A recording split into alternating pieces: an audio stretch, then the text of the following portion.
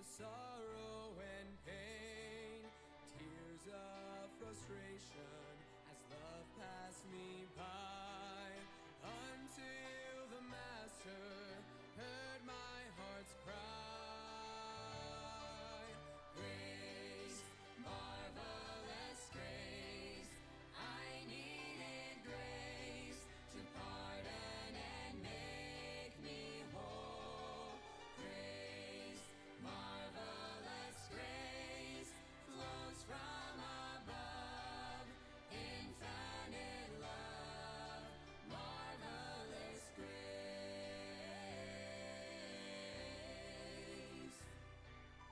I was downhearted, broken inside, praying for mercy with nowhere to hide. There was a Savior searching for me, grace overflowing set my soul free. For grace, marvelous grace, I needed grace to pardon and make me whole. Grace, marvelous grace, flows from above, infinite love, marvelous grace. I am forgiven, I am redeemed, a brand new creation. He saved me and gave me a reason to sing. Grace, grace, God's grace, grace that will pardon and cleanse within. Grace, grace, God's grace, grace that is greater than all our sin. Grace, marvelous grace, I needed grace to pardon and make me whole. Grace, marvelous grace, flows from above, infinite love, marvelous grace, marvelous grace, marvelous grace.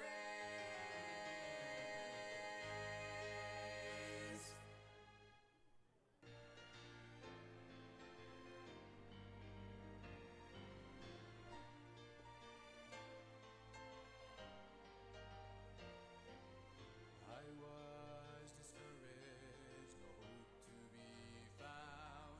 Then Jesus came near and picked me up from the ground. With a smile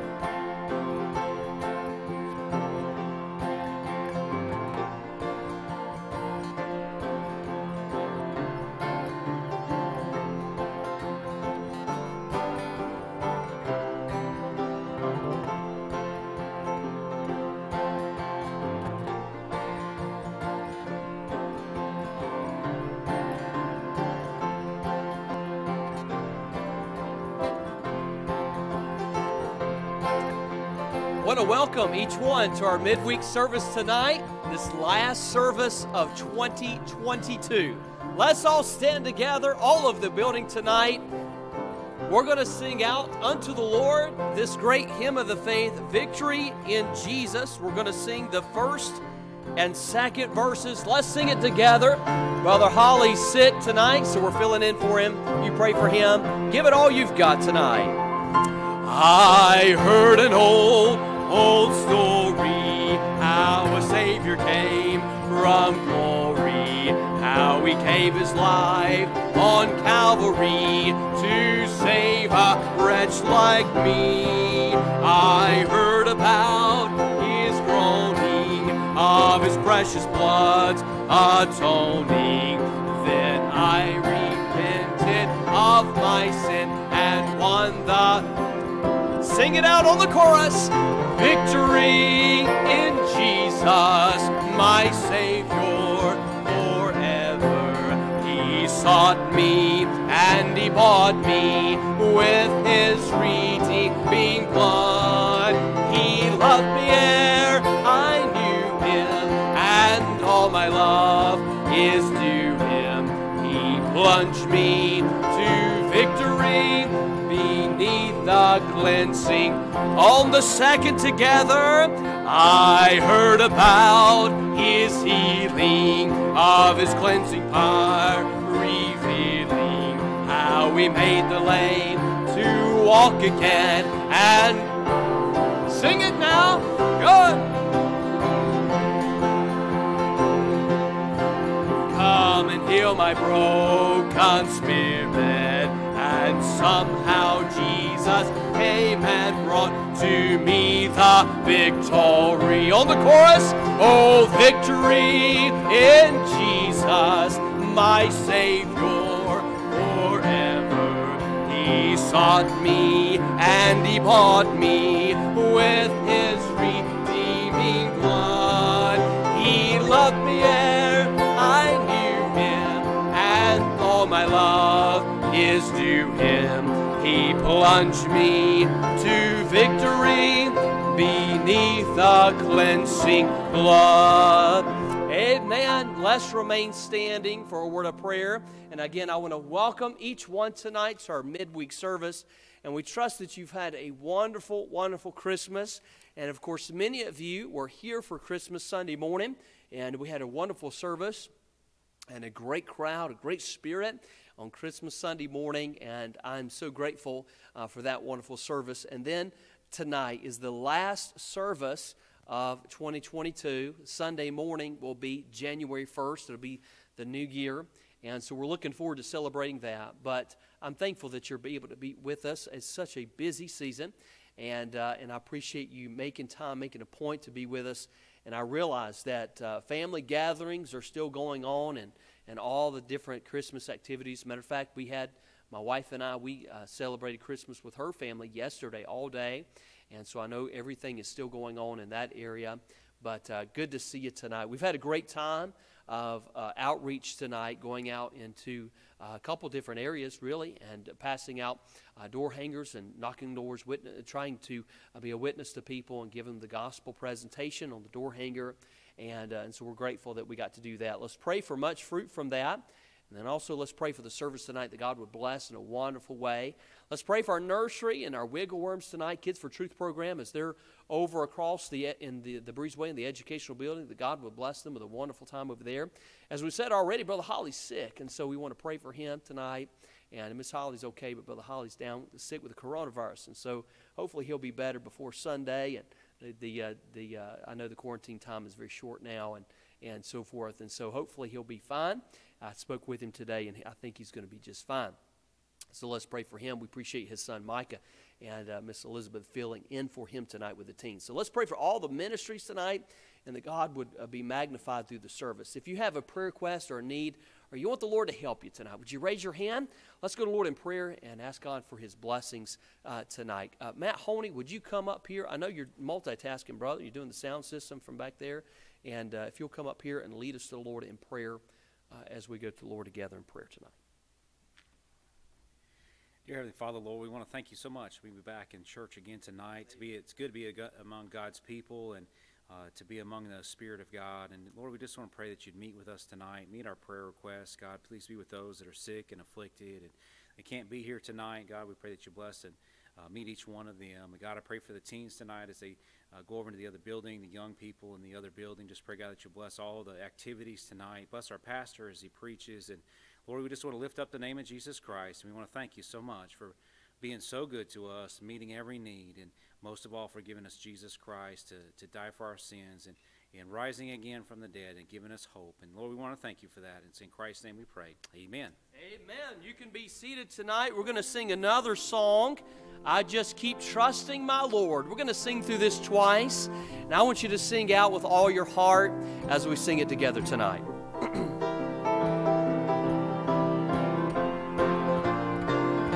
I just keep trusting my Lord as I walk along. I just keep trusting my Lord, and He gives us song.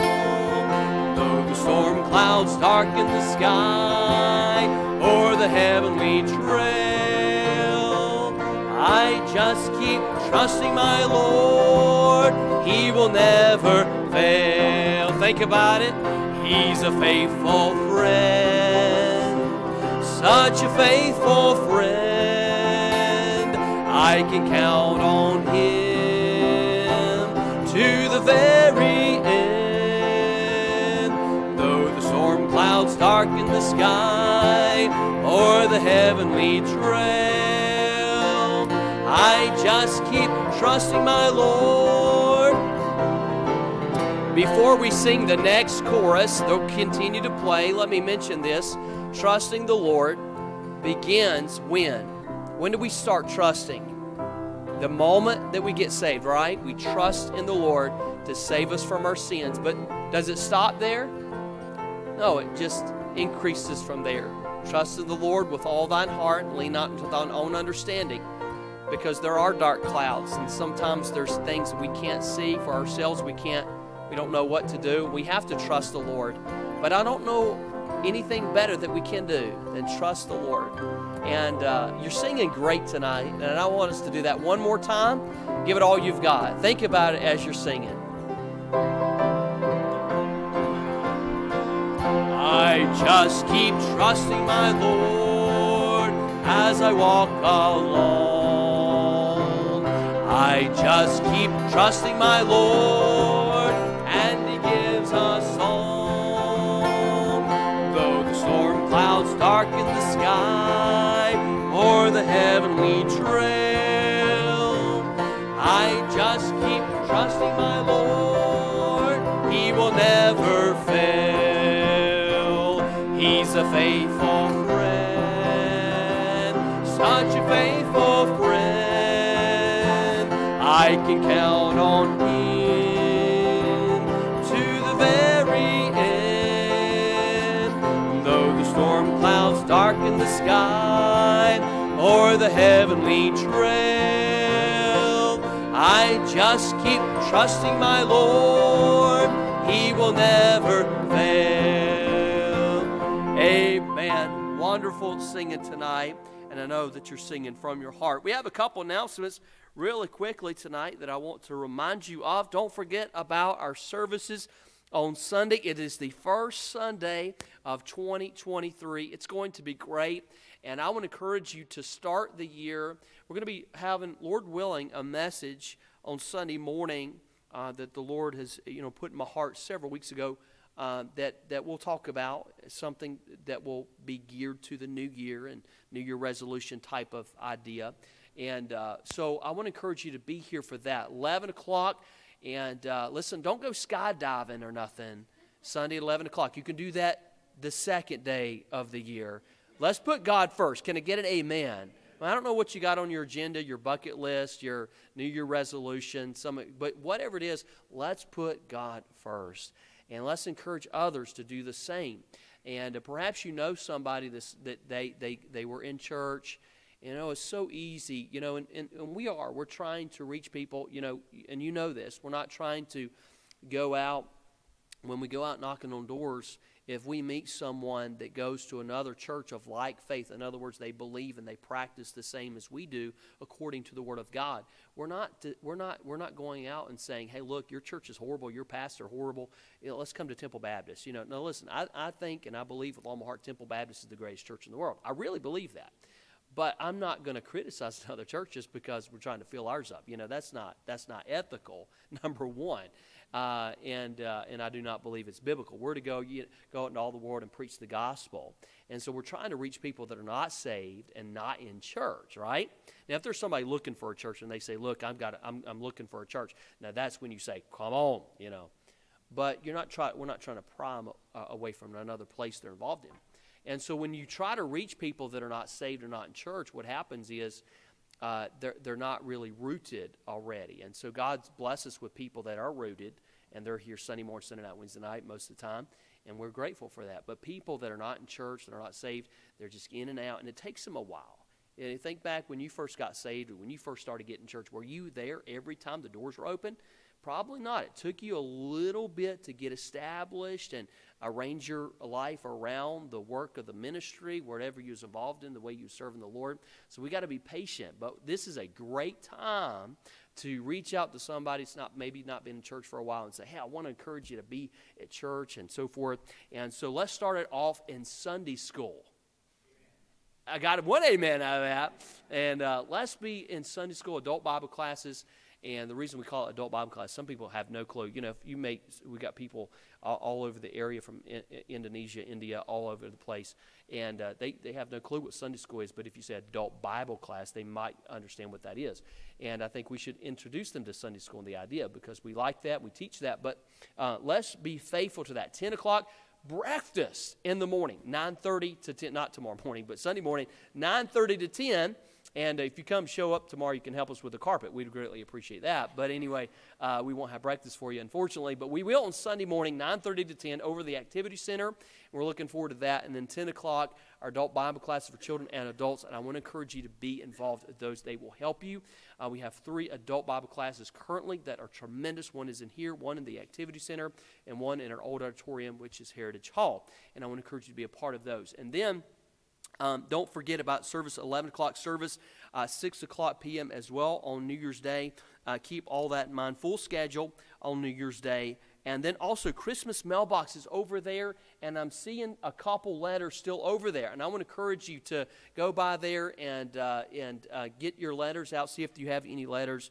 And because we're going to have to do away with the box here very soon because, of course, we'll begin in January on Sunday. And then also 2023 pocket calendars. If you have not picked one up, I want to encourage you to go ahead and get one of those that are free of charge and help keep track of all the events going on in your life. And then also Winter Ladies Meeting. There's been several signed up already for that. That will be not next week but week after on January 12th. This is a great time for every lady in our church to be over in Heritage Hall, 7 o'clock. There'll be a Bible study over there. They play games over there. They had refreshments, and it is really just top-notch, first-class group, and there's usually 40, 50, 60 ladies. I don't know about 60, but 40 or 50 definitely. And they just have a great time over there and just a sweet time of fellowship. And it's not a gossip session. Amen? They don't do gossiping over there, and they have a Bible study, and you will get encouragement from that. And I want to encourage you to sign up so they know how to prepare for, okay? And then also Saturation Saturday. Our January Saturation Saturday will be not this Saturday, but next January 6th. And I'm looking forward to meeting everybody over in the Activity Center. And Lord willing, we'll have some sausage biscuits, okay, in the Activity Center. And I want to encourage you to get there about 10 minutes early. We'll be leaving at 9:30, going out from 9:30 to 10:30, and canvassing our area with the gospel. And I believe that works, don't you? And God has commanded us to do that, and let's be faithful in that area. And so keep that in mind, if you will. There's no sign-up sheet for that, but I do encourage you to come that first Saturday of January, meeting at 9:30, okay? And by the way, raise your hand if you're thankful for the heat wave we're experiencing right now. And what a blessing that is since we have had so much cold weather. Winter revival. I want to encourage you, church family, to begin praying now for our winter revival. Monday, Tuesday, Wednesday night, 7 o'clock each night. during January, we'll have Pastor Chris Hazelup from Statesville be with us each night, and then also Andrew and Mary Beth Jones. They'll be doing our special singing each night. You don't want to miss it, and I want to encourage you to make plans to be here early, get a good seat, and we'll have meals prior each night in our Heritage Hall. It'll be great meals. I know usually one night is always fried chicken, and we'll have other great meals Monday and Tuesday or Wednesday whenever we don't do fried chicken, but we'll have a great time. And I want to again be praying now for the meeting that God would bless in a tremendous way. We need to start off the year with revival. And we'll have another one. You'll see our calendars on January 8th on Vision Sunday. We have 3 revivals scheduled this year, one in the winter, one in the spring, and one in the fall. And I really want us to stay vived up. And I want us to keep a constant state of revival in our hearts and minds. I believe our church has that, but I want to continue to stoke up the fire.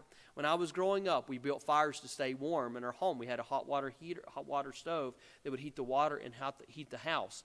And we would have to build the fire, and all grown up, build the fire, and yet we would have to go out there maybe an hour or two later and check on it, and maybe we call it stoking it up, or chunking up the fire. Sometimes we refer to chunking it up, put some new wood on there, mess around with the coals a little bit, and make sure that fire was continuing to burn that wood, to keep that water circulating, keep that water hot. And we have to do that from time to time to keep revival burning in our soul. So I want to encourage you with that, okay? And then also one other thing, and then we'll stand.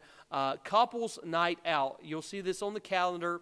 I want to go ahead and start getting this out there to, Lord willing, to be in the bulletin. I think it's already in the bulletin, but we'll have that in the bulletin. We'll have a sign-up sheet soon. This is a big event on Saturday, February 11th, the couples night out, and we're going to have a great time. We'll have a big, wonderful meal here at the church, and we'll have some helps that will help you from the Word of God in your marriage. I don't know how long you've been married. Maybe it's 1 year, or maybe it's 60 years.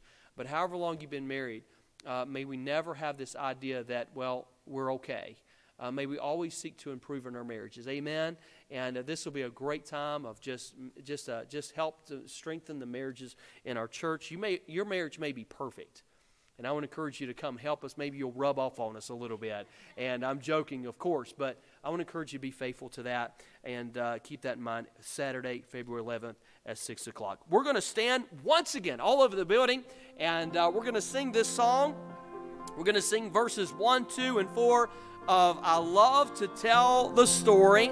We'll shake hands between 2 and 4, and the teens will be dismissed. Let's sing it out unto the Lord tonight on the first verse together as a mighty choir. I tell the story of unseen things above, of Jesus and His glory, of Jesus and His love. I love to tell the story because I know 'tis true. It satisfies my longing as nothing else. Sing it now, think about it.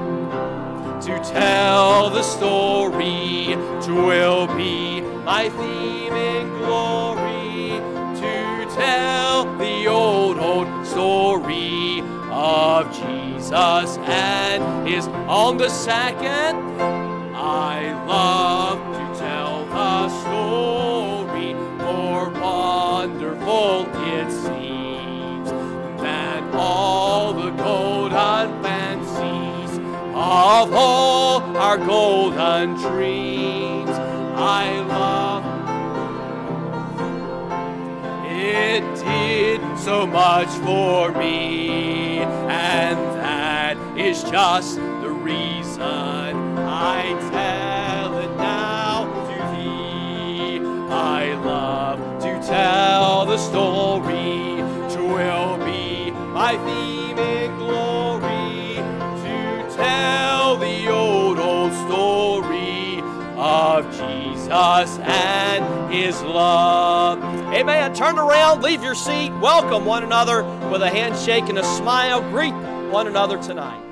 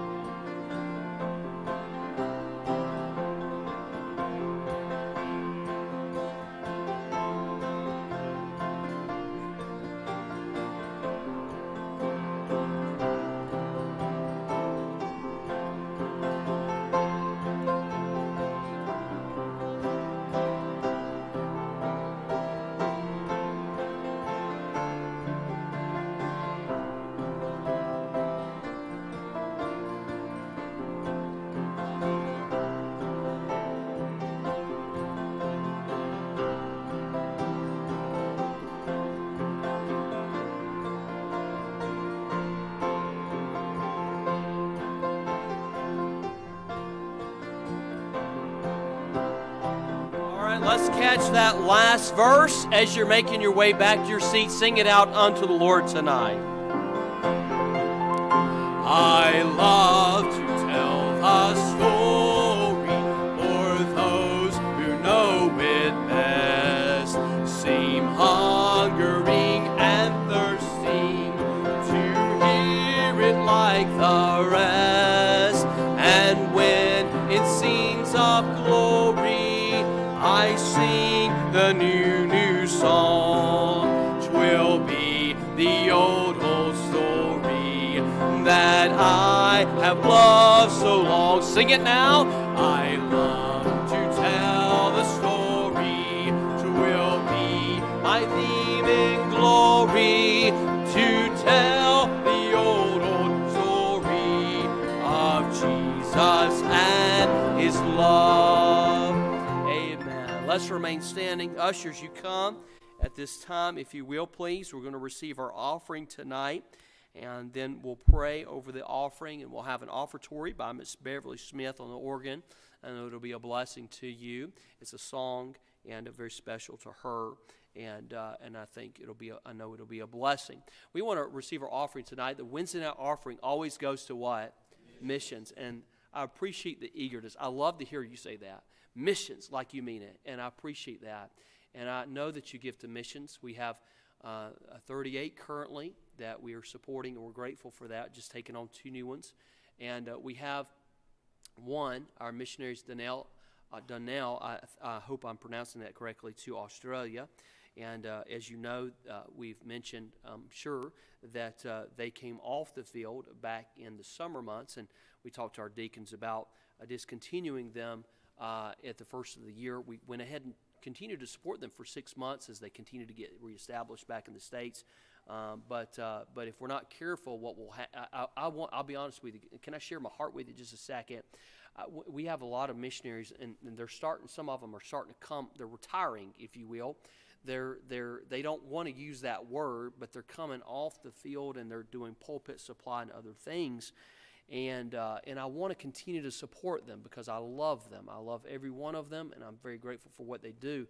But if we're not careful, we'll have all of our missionaries becoming not really doing mission work. And so we have to have a balance there, and it's hard for a pastor because we want to be helpful for them, but at the same time, we have to support actual missionaries, people that are actually in the field, because that's what it's going for. And so we're trying, you just have to be gracious and patient. You say, well, I think we ought to support them 2 years more. And somebody's going to say, well, I think we ought to drop them immediately. There's always, in a church, you're always going to have, 30 million. If you have 30 people, you're going to have 30 million opinions, and that's just the way it is. And you've been very gracious. Nobody has said anything, but I appreciate you allowing me to help us with that, and our deacons as well. They're very gracious as well. But we did support them 6 months after they came off the field. And as we've tried to do in some degree, every missionary is different, and what they're rotating into is different. The times are different, so we'll try to take everything into consideration. But we'll stop supporting them. So we actually will have 37 as of January, and so now we'll begin working on taking on more at $200 a month, and this year. And so we're thankful for that. Let's pray, and then you can be seated. Father, we love you. Thank you for the opportunity to give to missions tonight. Thank you, Father, for a church that is mission-minded, Father, that desires to give to the mission department. And Father, we ask that you bless each gift and giver. And I know it's sacrificial giving, and I'm thankful for that. Father, help us to continue to do that this new year as it comes into our lives. We love you. In Jesus' name, amen. You can be seated.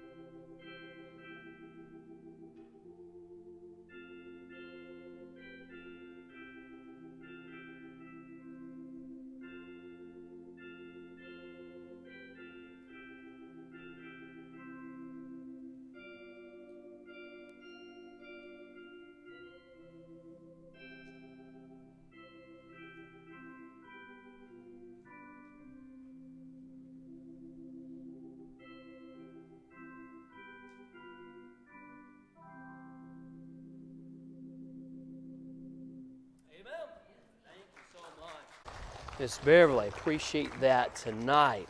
Psalms chapter 90.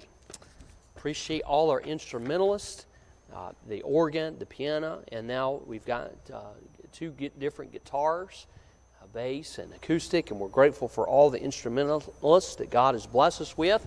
And I still haven't given up on the orchestra, and I'm excited about some violins and clarinets and other things being a part of our worship services. And you say, Pastor, you really believe that? Absolutely. I don't know when, I don't know how, I don't know with who, but I believe the Lord will do that. Psalms chapter number 90 and verse number 1 is we're going to begin reading. Psalms chapter number 90. And again, it's so good to see each one. Thank you for being here tonight. Psalms chapter 90, we're grateful for those watching online as well. Psalms chapter number 90, and look with me in verse number 1. We're going to begin reading here in the Bible tonight. Lord, Thou hast been our dwelling place in all generations. By the way, that's a good place to be, is dwell with the Lord. Before the mountains were brought forth, or ever Thou hast formed the earth and the world, even from everlasting to everlasting, Thou art God. Thou turnest man to destruction and sayest, Return, ye children of men. Notice in verse 4, For 1,000 years in thy sight are but as yesterday when it is past, and as a watch in the night. Thou carriest them away as with the flood. They are as a sleep in the morning. They are like grass which groweth up. In the morning it flourisheth and groweth up. In the evening it is cut down and withereth. For we are consumed by thine anger, and by thy wrath are we troubled. Thou hast set our iniquities before thee, our secret sins in the light of thy countenance. By the way, there's no secrets with the Lord as far as what's in your heart and what's in your mind. God knows that. There's nothing hid from the Lord. And sometimes I think in our minds we think, I'm hiding this, and you're not. And by the way, God has a way to show that, to manifest that. God has a way to reveal that in perhaps a form of judgment. You know, there's a verse in the Bible that talks about the fact that be careful what you say, because a bird could take that and distribute that saying that you thought no one heard. Verse number 8, Thou hast set our iniquities before thee, our secret sins in the light of thy countenance. Verse 9, For all our days are passed away in thy wrath. We spend our years as a tale that is told. The days of our years are 80 years and 10. And if by reason of strength they be 80 years, yet is their strength labor and sorrow, for it is soon cut off, and we fly away. I wonder if that's where that old hymn, I'll Fly Away, came from. You think so, maybe? Verse 11, Who knoweth the power of thine anger? Even according to thy fear, so is thy wrath. And verse 12, So teach us to number our days, that we may apply our hearts unto wisdom. Father, we love you tonight, and I pray that you'd use me for just a few moments, Father, this last service of the year. And Father, I pray that you'd use me to be a blessing, encouragement to our church family. I pray that you speak to my heart tonight. Give me clarity, thought, mind. And we'll thank you for what you do and through the service tonight. In Jesus' name, amen. I want to talk to you for just a few moments on the subject before you, evaluating our lives. Evaluating our lives. During the last few days of the year as we currently are, I think it is wise for us to consider our lives and what we did the last 365 days. I think it's good to kind of assess where we are, what we've done in the last 365 days. Because for many Christians, not every Christian, but for many Christians, this reflection, when we think about the last 365 days, it will become a challenge for us to accomplish more in the year to come. I don't know about you, but when I think about 2022, the last you do the math, it's not quite 365, but 360 what, whatever. If you do the math, or if you do it on New Year's Eve, look back and reevaluate how much you've done for the Lord. I don't know about you, but I don't look back and think, wow, I did a lot for the Lord. I don't look back and say, wow, man, I just think I gave too much to the Lord.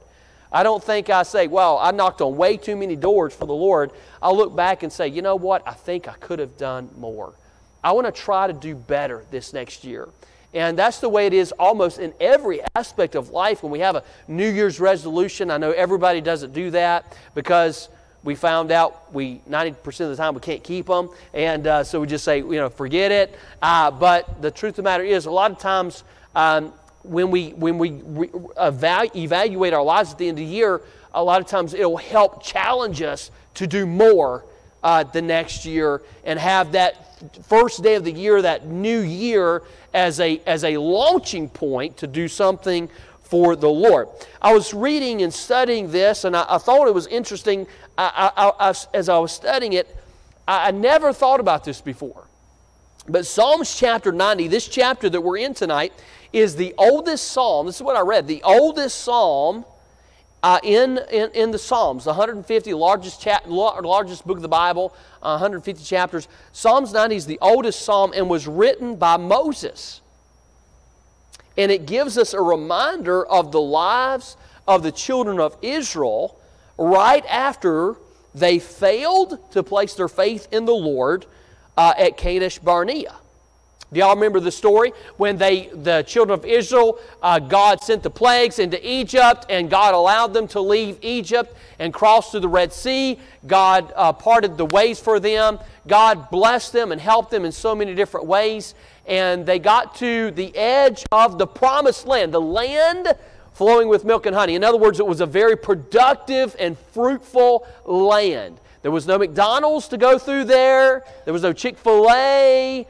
I'm trying to get everybody in this illustration. There was no cookout. There was no dairy there back then. And so they had to live off the goat's milk and the land, the grapes and the fruits and the soil, how fertile the soil was. And so this land of promise, this land of Canaan, was very fruitful and productive. And God said, I'm going to give it to you. But it was already inhabited. You remember that? And at Kadesh Barnea, they sent in spies. Joshua and Caleb were two of those. And they sent in those 10 spies, and they spied out the land. They came back after about 40 days, and Joshua and Caleb said, listen, God's told us we can get this land. It's a great, productive land. Let's do it. Now listen, we're going to have to get our swords out. We're going to have to overtake it, but God has promised us He would do it. Let's trust the Lord.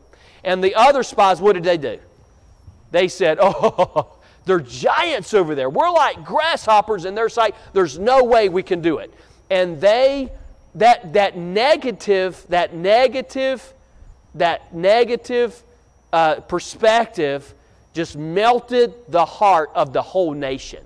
It isn't interesting like that one person can speak a kind word, but if you get one negative word, that negative just overcomes the positive, doesn't it? And that's what happened there at Kadesh Barnea. And God said, as a result of your lack of faith, as a result of your unbelief in me, you're going to wander in the wilderness for the rest of your lives. And everyone 20 years old, everyone that was over 20 years old would wander aimlessly in the wilderness, and they would die there in the wilderness. Everyone, of course, younger would go into the promised land. And Moses is writing, again, God is inspiring Moses what to write here in Psalms chapter 90. But this is writing from Moses as God's using him to pin this down. And he's reminiscing, he's talking about in chapter 90 when the children of Israel did not trust the Lord at Kadesh Barnea. And so therefore they had the wrath of God, the sentence of God upon them to wander aimlessly and to die in the wilderness. I don't know about you, but just to wander for 40 years would be death enough in my mind, to have no purpose of life but just to wander around. To spend the rest of your life with no purpose, no goals, no achievements, just to wander in the wilderness for 40 years and knowing that you would die somehow, some way in that wilderness situation as a result of your lack of faith. That's what Moses is writing on. And I want us to pinpoint verses 9, 10, 11, and 12 mainly and talk about several things to help us evaluate our lives and make spiritual improvements. And you'll see how it kind of ties in, I believe. Number one, if you're taking notes, I want you to notice the sentence of our life. Again, we're talking about evaluating our life Okay, ending up this year of 2022, getting ready to approach a new year, a new season, a new journey of our life in 2023. And I want you to notice the first thing, the sentence of our life. Look back in verse number 9. Look back in verse number 9. The Bible says, "For all our days are passed away in thy wrath." Again, as a reminder, this is a result or as a result of the children of Israel's lack of faith. The children of Israel were sentenced to spend the rest of their lives just wandering in the wilderness. This was the wrath of God. This was their sentence. This was their punishment of wandering and eventually death in the wilderness as a result of their lack of faith. Now, here's the application real quickly tonight. Today, those who choose not to place their faith in Christ have a sentence upon their lives, don't they? Those who have never trusted in Jesus Christ have a sentence of death. The wages, the Bible says in Romans 6:23, the wages or the price or the punishment, or can we say here, the sentence upon a person who has never trusted Jesus as their Savior, their sentence, the wages of sin is death. It's physical death and spiritual death and separation from God for all eternity. John chapter 3 verse 36 says, "He that believeth on the Son hath everlasting life." There's a promise right there. If we believe on Jesus Christ, we have everlasting life. We're going to live forever. "And he that believeth not the Son shall not see life," but it says, "but the wrath of God abideth on him." In other words, those who do not trust in Jesus as their Savior have the sentence of God, the wrath of God abiding upon him, just like the children of Israel had the sentence and the wrath of God of wandering aimlessly in the wilderness for 40 years because they did not trust in the Lord. You and I, or anybody who does not place their faith in the Lord, their trust in the Lord as their Savior, has the sentence of death and eternity in hell upon them. Now, for those of us who are saved, which is, I think, most of us here tonight probably, most that are saved, if you're not saved, you can be saved. I'm grateful for that. But if you're here and you are saved, we sentence ourselves. Here's the application. We sentence ourselves with wandering aimlessly through life without purpose when we fail to trust in God's plan. Trust in His will or His word for our lives. You ever heard anybody say, "I'm just trying to find myself"? Is everybody awake tonight? Would everybody say amen on the count of three? Okay. I didn't say three, I'm sorry. There's a little life sprouting every once in a while. Okay. I know you're tired. We're all getting over we've gained about 10 pounds in the last 3 days, I think. And we're getting over our sugar coma and the tragic understanding that I am weighing a lot more than I did 3 days ago. And we're in a mess. I understand. Hey, listen. And let's have a new resolution of many sorts, okay? But if you're awake, would you say amen? 1, 2, 3. Amen. Wow. Well, maybe you've already woke up. Maybe you just woke up. I don't know. But if you are, welcome tonight. For those of us who are saved, we sentence ourselves, just like the children of Israel did not trust in God, so they had the sentence of wandering. When we do not trust in the Lord and His Word, that's what happens to us. We wander in our lives. I haven't heard the phrase, I'm still trying to find myself, but it just grieved me. I don't know, it just grieved me when I would hear a 30 or 40-year-old person say that, like, I don't know where I am, I don't know who I am, I'm just trying to find myself. And I'm thinking, man, there's so much out there, there's so much purpose in life. There's so much to live for if you know Jesus is your Savior. There's so much. Man, it is a daily task for me, and the Lord knows my heart. I'm not trying to pin a rose on my lapel. I'm just simply saying it is for the Christian who's saved, who's trying to live for Jesus Christ and trying to follow God in His Word. It is a everyday challenge and purpose to try to please the Lord, and knowing that you fall short of His glory, knowing that you fall short every single day we're falling short, and every single day getting up and saying, "Jesus, this is a new day that you give me, and I'm going to do my best to live for you every single day. And it's just a challenge, and it gives me purpose in life to please my Savior, to please my Creator. I don't know about you, but I'm thankful that God gives us purpose in our lives, but we have to trust Him. We have to place our faith in Him. And when we do not trust in His Word, when we do not apply God's Word into our life, and we just kind of do life as we want to, we will begin wondering in life, what should I do? What is life all about? Well, if you'll open the Word of God, read it, apply it, implement it, you will find much purpose in living for the Lord. So the sentence of life. Number 2, notice the speaking of our life. Also in verse number 9, it says, for all our days are passed away in thy wrath. Notice this phrase, we spend our years as a tale that is told. We spend our years as a tale that is told. Now, as the children of Israel wandered in the wilderness, they could only speak of their lives as a tale that was told. Think about it. They couldn't look to the future because they didn't have much of one. They couldn't say, well, sweetheart, I can't wait till we get to the promised land to build that house, that 2-story house with the garage and a white picket fence, the 2 acres so our kids could run around. They would never have one, and they knew it. Those 20 and above, they would never get that. They knew that that sentence was upon them because of their lack of faith and trusting in the Lord and His will for their lives. They couldn't trust Him. And so now the sentence of death and wandering aimlessly was upon them because they couldn't trust the Lord. And now they are just simply, their lives is just a tale that has already been told. They had nothing to look forward to. And can I say that may we not spend the rest of our lives looking back as a tale, but look forward to how God can use us and what can be done for the Lord. And listen, I'm all for looking back and remembering the past victories, remembering the past things that God did in our lives. I think that is very important.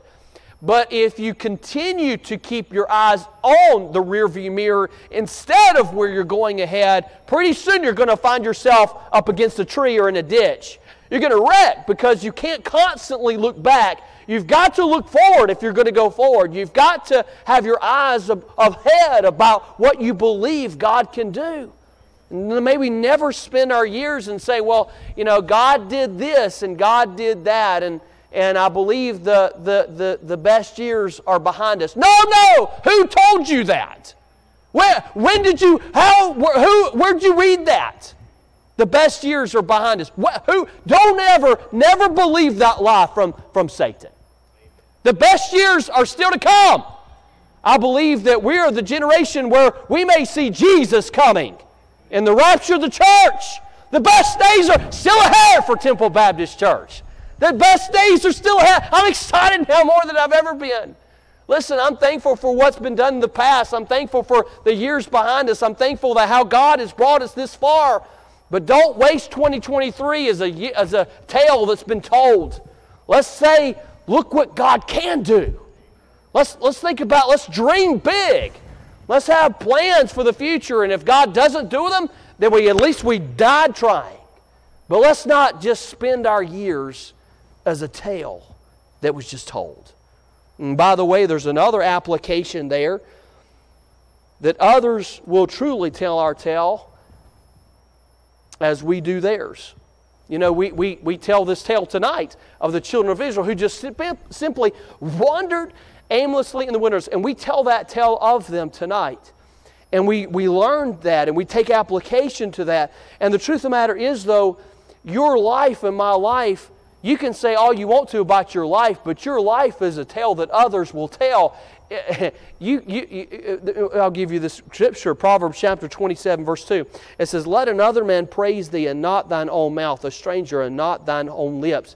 You know why? Because others can see if you're genuine. Others can see if you're real. Others can see and evaluate your life. And if you're a good person, if you're a godly person, then others will evaluate that and they will tell it. But you don't have to proclaim that with your own lips.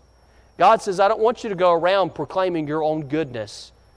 If you'll just to be genuine and real and Spirit-filled and Spirit-led, and do your best to please the Lord, you will have that reputation. Others will tell of how God is blessing your life. Now, notice the third thing, and we're really trying to get to the last one, which is the main point. The shortness. The third thing, I want you to notice the shortness of our life. Look in verse number 10. This is kind of really hits home here tonight. Verse 10, the days of our years are 70 years and 10. In other words, 70 years old.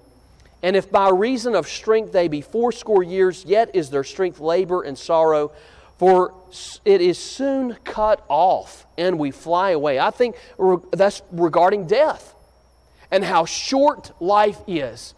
Does everybody remember the book of James in chapter number 4, verse number 14, where the Bible says, whereas ye know not what shall be on the morrow, for what is your life? Oh, that's a message right there in itself, isn't it? What is your life? What is your life all about? I hope that people would say that your life is about Jesus. Would people tell a tale about you when you pass from this life to the next? Would they remember how much you love golf?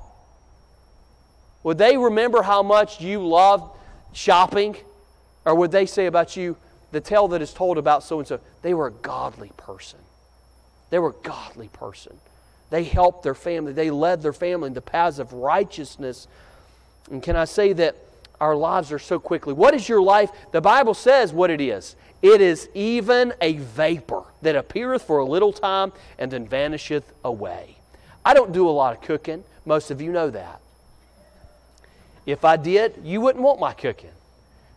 If it's my time to cook, which is very few between, I would rather go spend $10 at a restaurant than I would getting out things. I just can't cook. I can use the microwave pretty good. I know how to use that. And I can, that's about all. But I've noticed vapor. You see the vapor off something, maybe something's boiling on the stove, and there's that vapor that goes up. God says, that's your life. It's a vapor. Think about that. Your life is very short. My life is very short. It gives, look back again in verse number 4.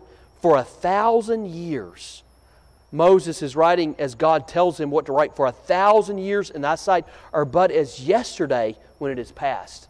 1,000 years is like just yesterday to the Lord. Wow. 1,000 kind of puts a little bit, just a tiny bit of perspective on eternity. Wow. Our time is not God's time. What is eternity to us is nothing to the Lord. Wow. And think about that for a minute. But our life just appears for a very short time, just like that vapor. I mean, just maybe 1 second, 2 seconds, and then it's gone. Our life is very short, and may we consider how short life is and conduct ourselves accordingly. Which brings us to our last thought, number 4, the success of our life. Now, this is what I really want to zero in on tonight. Look in verse 12. We're evaluating our life. We're evaluating the sentence of our life. What happens when we don't trust the Lord? Well, if you're not saved and you don't trust God for salvation, we spend eternity in hell. If we are saved and we don't trust the Lord and His will and His way in our lives according to His Word, we have no purpose in life. The speaking of our life, I don't want my life to be just a tale that is told. I want to have dreams. Hey, listen, some of you are maybe in your 80s. Hey, listen, trust God for big things in your life. Trust God for big things at Temple Baptist Church. Say, Lord, I want to be like Simeon. I want you to leave me here long enough to where I can see the new building program. Yeah, listen, and Lord, I want to be a part of something. And then the shortness of our life. The shortness of our life, and then the success. Look in verse number 12. If you don't have this underlined or scored, I want you to do that. It says, so teach us to number our days, that we may apply our hearts unto wisdom. Most people desire to be successful. Would you agree with that? I think most people desire to be successful. Now, why they want to be successful is very varies significantly, doesn't it? I mean, some people want to be successful for themselves, and I think that's the most of the world perspective. They want to be successful for themselves. But listen, look in verse number 12 again. When we number our days. When we number our days. When we realize life is like a vapor. When we realize that we're soon cut off and we fly away. When we realize that my life, in God's perspective, is just a very, very, very short time. When I number my days, we realize that our life here is very short, wherein our lives in eternity is forever, which should cause us to desire to be successful for God and eternity rather than here and now. Is everybody with me? Let me read that one more time because I'm reading it. When we number our days, when we realize, you know what, I'm not going to be here forever. I might make it to 75. I'm doing all I can to eat as much candy and all of the... I got some peanut butter balls last night. Oh, those are to die for. And I might. I don't know. I hope not. I'm joking, of course. But those are so good. Oh, my soul. And, all the good stuff. I'm worried about dying now. I'm going to take a break from those things. But when we number our days, when we consider, you know what? I could die tomorrow. When I consider that, we realize that life is here for a very short time in comparison to eternity, which is forever. So often we lose sight of that. We get so busy in the here and now, being successful now, and we forget how short our lives are and how long we really can't even put a time on it in eternity, because eternity is forever. And we realize that eternity is forever, my time now is here so short, then it should create a desire in our heart and mind to be successful for God and eternity rather than just here and now. And I want to encourage you this next year to be successful in the eyes of the Lord. Instead of successful in your own eyes or in the eyes of others, become successful, be driven to be succeed in the eyes of the Lord, because He is our Creator. He is our Savior. If you're saved tonight, would you say amen? I'm thankful for that. We have someone to live for, and we have someone to please. He is also one day going to be our judge.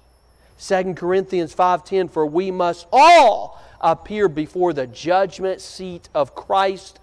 That is where Christians stand, that everyone may receive the things done in his body according to that he hath done, whether it be good or bad. Sinners stand before the great white throne.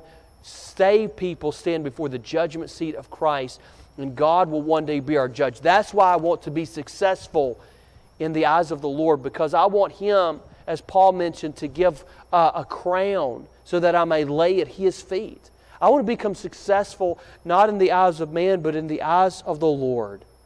And we can become successful in the eyes of God by, look in verse 12, look at the last part of verse number 12, by applying our hearts unto wisdom. Let's look up here one more time. We're evaluating our life.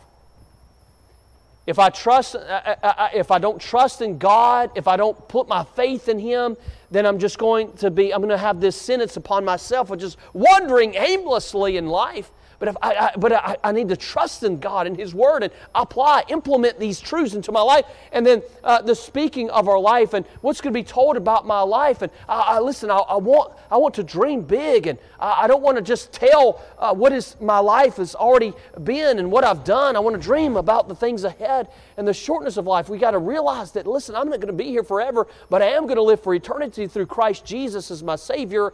And I want to be successful in the eyes of the Lord, because He is my Creator, He's my Savior, my Redeemer. And we can become successful, I believe, in the eyes of the Lord by doing three things. And I close with this. Three things, how we can be successful in the eyes of the Lord. And that is, one, by establishing spiritual priorities. Listen carefully. This year, I want to encourage you to not try to be successful. Listen, if you make $3 million in your business next year, I rejoice with you. I am thankful for that. I think that we ought to rejoice with those who rejoice and weep with those that weep, as the Bible says, and I think that's wonderful. But listen, let's not aim at trying to be successful for ourselves, but for the Lord. And really, when we prioritize God in our lives and we put God first, everything else will fall into place. You say, how do you know that? Jesus said it, Matthew 6:33. But seek ye first the kingdom of God and His righteousness, and all these things shall be added unto you. What things? The things that you need. And God says, I want you to put me first, God says, and may we establish spiritual priorities in our life. May we prioritize God first. May He, as Colossians 1:18 says, may God have the preeminence in our lives. In everything we do, in our conversations, may God be put first. That doesn't mean every single conversation that has to be about the Lord. It doesn't mean that. You can talk about fishing and hunting and golfing and shopping, whatever. You can talk about those things, but may your mind begin thinking, how can I please God? Have Him as your priority in what you say and what you do, what you wear, who your friends are. May God be in the uppermost part of our thoughts and beating in our hearts every moment, thinking, how can I be successful in the eyes of God? I've got to put Him first, and who am I around? I've got to put Him first. Is God pleased? Am I successful in the eyes of God by doing this action or saying this or going here? Putting God first. Putting God first. And then not only by establishing spiritual priorities, but we can succeed, I believe, in the eyes of the Lord by making spiritual investments. By making spiritual investments. Can I encourage you to invest in the work of the ministry? Jesus said in Matthew chapter 6, verse 19 and 20, lay not up for yourselves treasures upon earth, where moth and rust doth corrupt, and where thieves break through and steal, but lay up for yourselves treasures in heaven, where neither moth nor rust doth corrupt, and where thieves do not break through nor steal. Invest in the work of the ministry. Giving to missions, giving to the building fund, the work of the ministry, giving our tithes and offering unto the Lord. That is investing. By the way, you realize that when you give unto the work of the Lord, when you put that 10% in, when you give to the youth and the building and the missions fund, you realize that when you give that, it is an investment that is bringing eternal rewards if you give with your heart. Amen? It is an investment. It is never a loss when you give with all your heart unto the Lord. Never. It is the greatest investment that we can possibly make. Invest in the work of the ministry, because that, when you give, that is where your heart will get tied into. And then invest not only in the work of the ministry, but invest in the ministry of others. Invest in other people's lives. You know what we're trying to do tonight between 5:30 and 6:30? We came back a little bit early. But you know what we're trying to do during that time frame? We're trying to go out and we're trying to see other people saved. We're trying our best to throw the seed and trust God will do a work through that seed in their hearts and bring them to Christ and bring them in fellowship with other believers if they are saved. And we're trying to invest in the lives of others. And I want to encourage you to be a part of that in your life, in making spiritual investments in the work of the ministry and investing in the lives of others through a class or the choir or whatever that may be. Invest in others. And then lastly, allowing spiritual influences. Allowing spiritual influences in your life. Who you are around is who you become. The friends that you are, the old saying, you are or soon will be who you be around. And there's a lot of truth to that.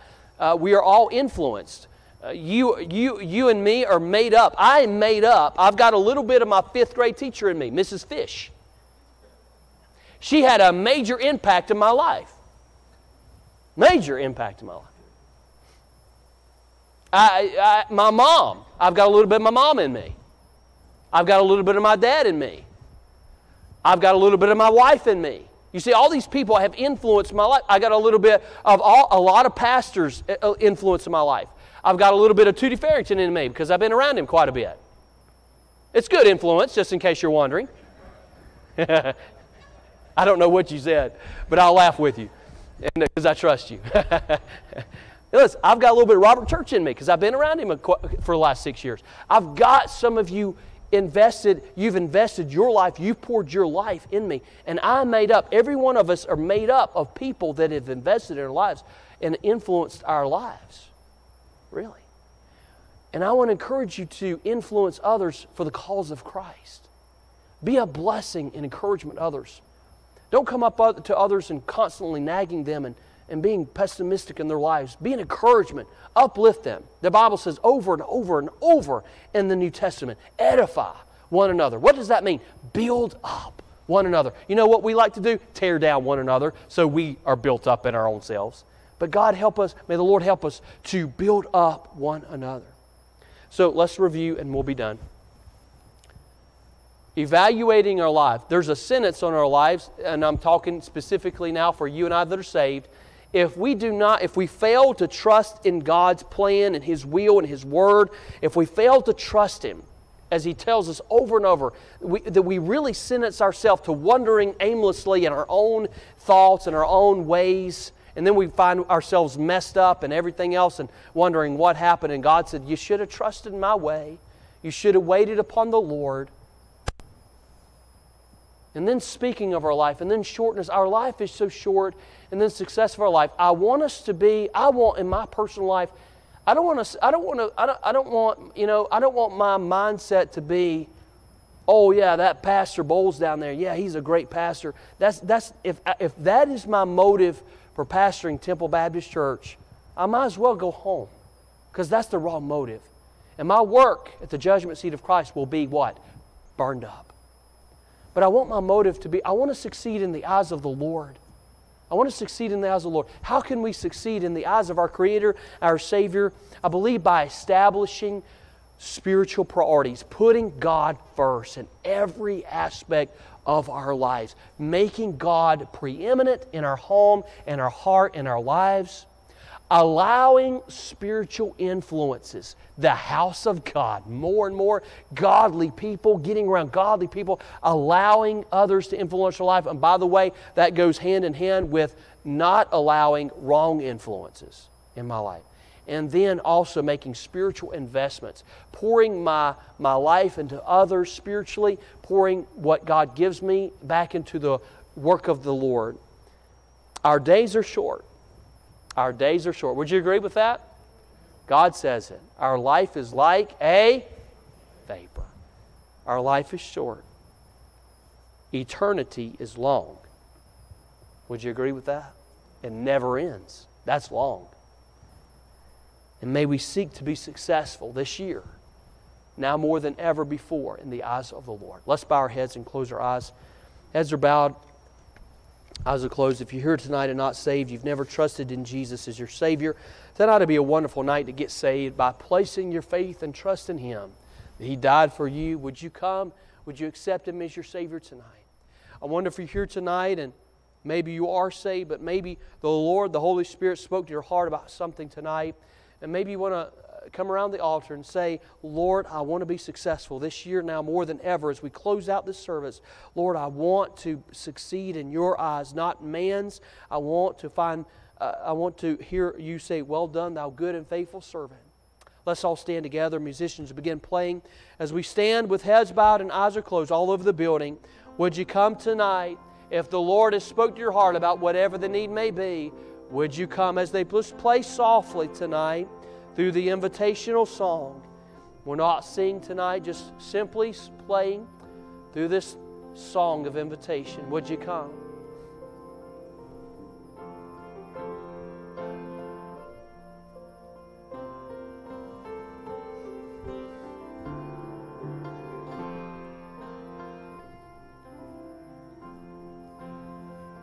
We're in no hurry tonight. As folks pray, how about it? Would you pray right there in your seat, right there where you are?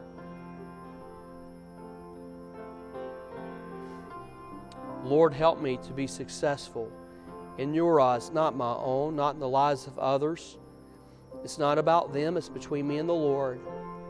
Sometimes we need to be reminded of that. Sometimes we fail. We live in such a successful oriented society that we get wrapped up in that mindset that I've got to succeed, I've got to be at the top, I've got to make this person think I am making it well, I've got to make my children think that we're prospering.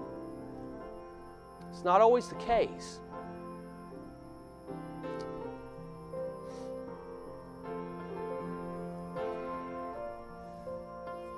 Father, we love You tonight. Help us to learn to be successful in Your eyes. Father, help us to be reminded that our life is short, not through a death or anything like that, Father, if it be Your will, but just by reading Your Word, meditating upon it, and thinking really and realizing our life's short, eternity's long.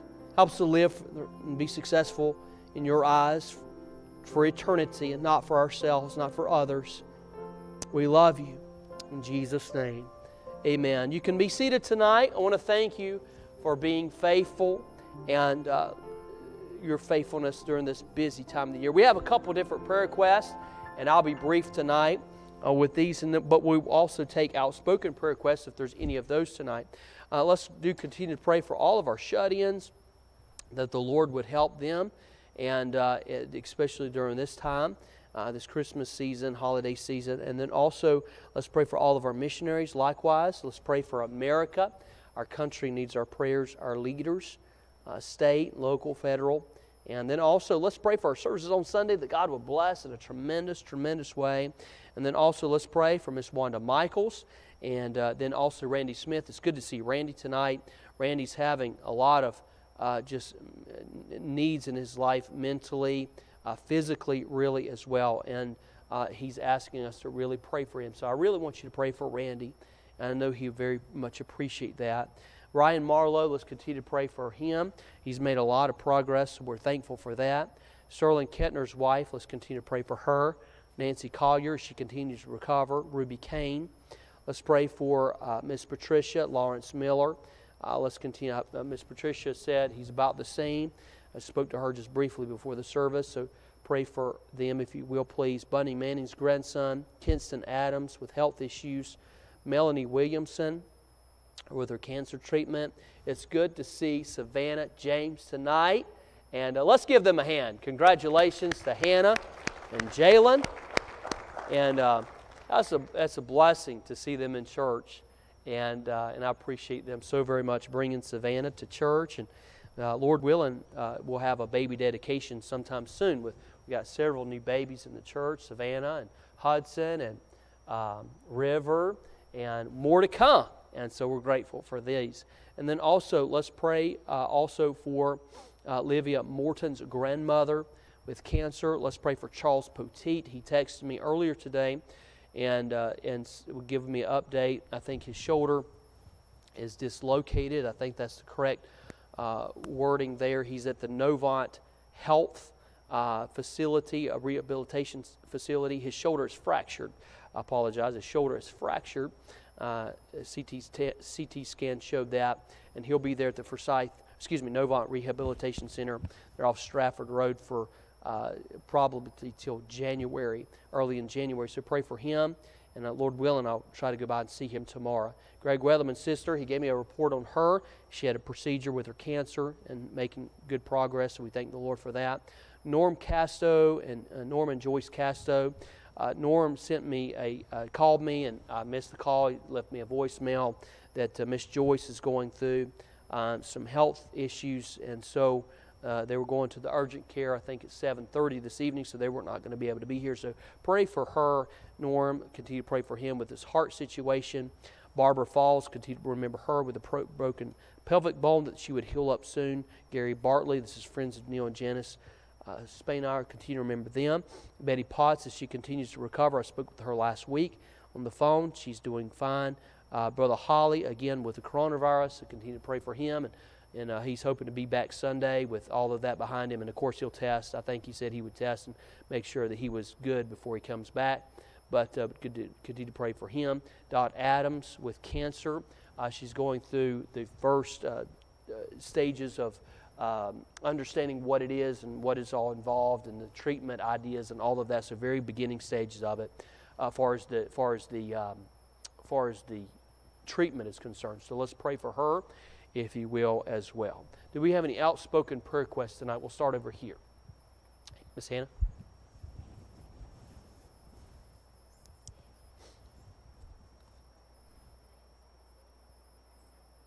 Okay, so Paige is sick, and some of her girls have been sick and passing different things along the last several weeks, and we've missed them, of course, so pray for her and her family. Anybody else?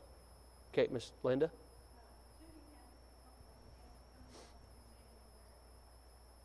Okay, so pray for Tootie's test coming up in January.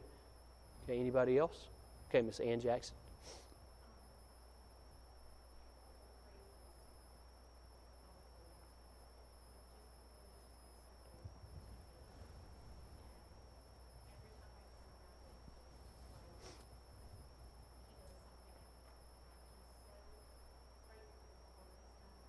Amen.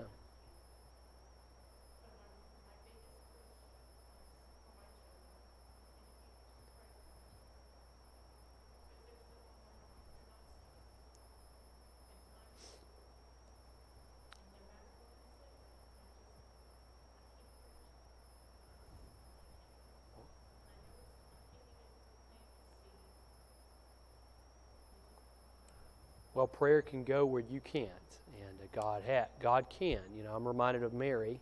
She said, "How can this be? You know, I don't know a man." And God, the angel says, "For with God, for man, these things are impossible, but not with God. With God, all things are possible." And God can. Let's pray for Miss Ann with her children. God would work in their heart. Anybody, Miss Patricia?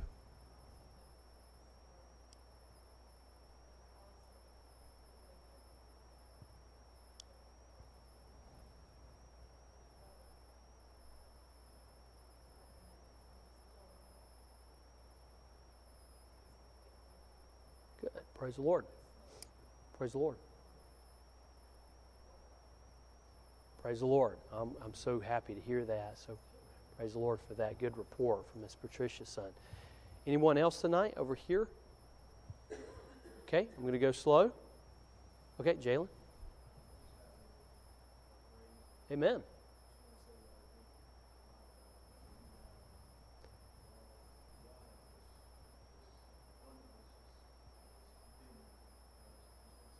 Amen.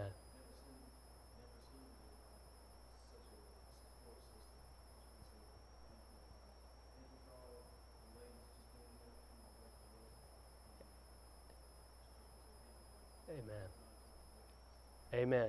Jalen, appreciate that praise. I love hearing all these praise reports.